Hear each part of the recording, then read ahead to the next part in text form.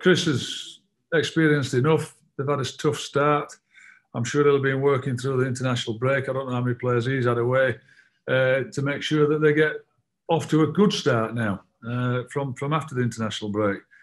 And I remember the last one when we played Sheffield Wednesday, and we ended up having had good results. We'd beaten Swansea before that. So, you know, you don't see things. The international break, how does it affect everybody? Don't know. Players are away. Some teams have players there.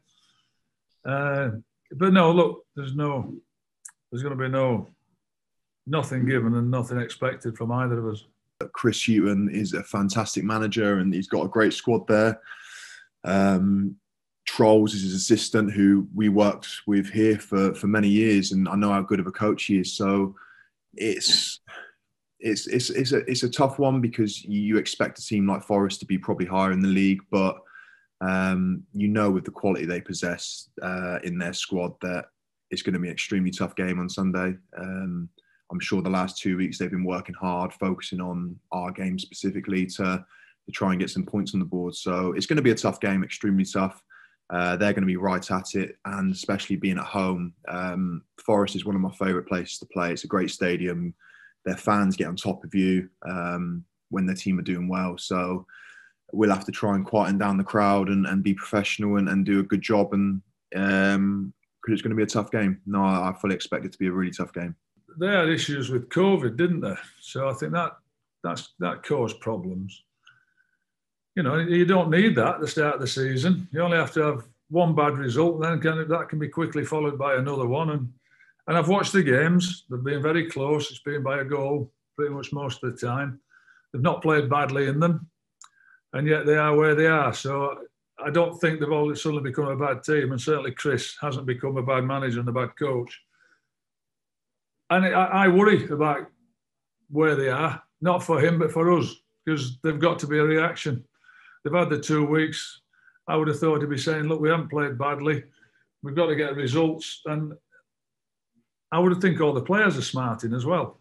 You know, I don't think, because I know Chris, there'll be nobody turning against him, that's for sure, because he's a great guy. And I think they'll all be with him. So we're going to have our hands full on Sunday. It'll be a tough game for us.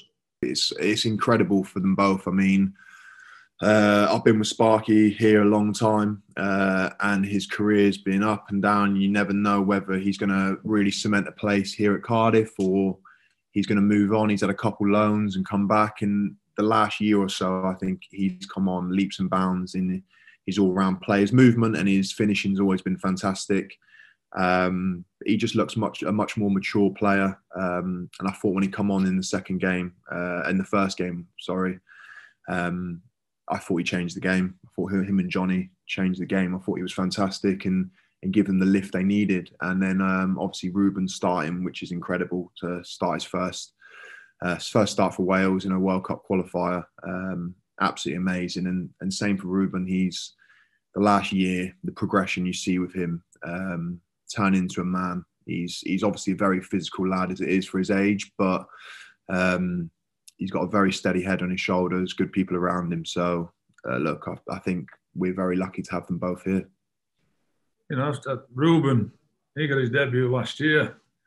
And sadly, we've missed out on Isaac Davis, who got injured in the last training session before the last game. And he'd have been in and around it, I think.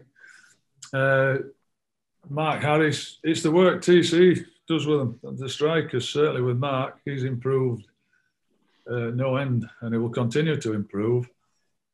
Yeah, it's great. And I think it's nice when you see players coming through the academy. And it's nice when the other academy lads see lads getting a game in the first team and then seeing what might happen and getting an international cap. And it's not just coming on as a sub in a friendly. You know, Ruben started and Sparky comes on in an important international match that's a qualifier. So it's great for them. It's great for the club.